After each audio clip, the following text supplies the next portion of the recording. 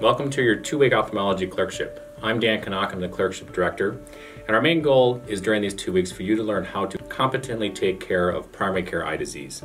That includes people coming into your office with a red eye, with acute visual loss, with chronic visual loss, and with ocular trauma.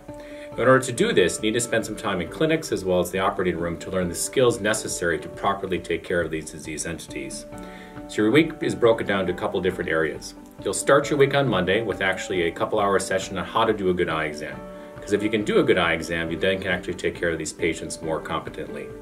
You will then spend some time in clinic. So when you go to clinic, come prepared.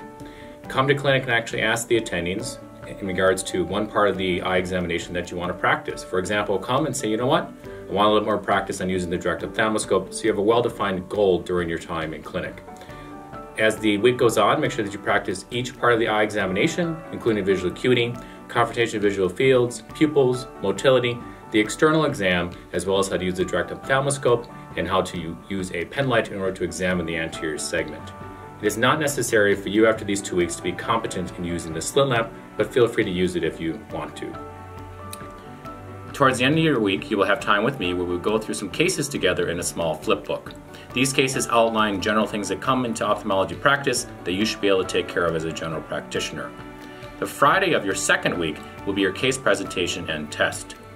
You will present your cases that are known to the other members of the group, and each case represents a big ticket item such as red eye, acute visual loss, ocular trauma, or chronic visual loss.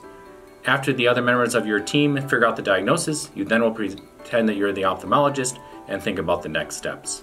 This will be followed by a multiple choice test.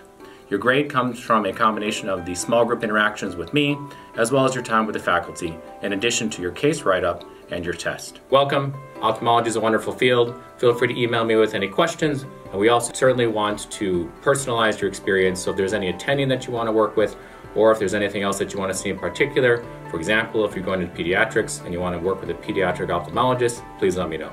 Thank you.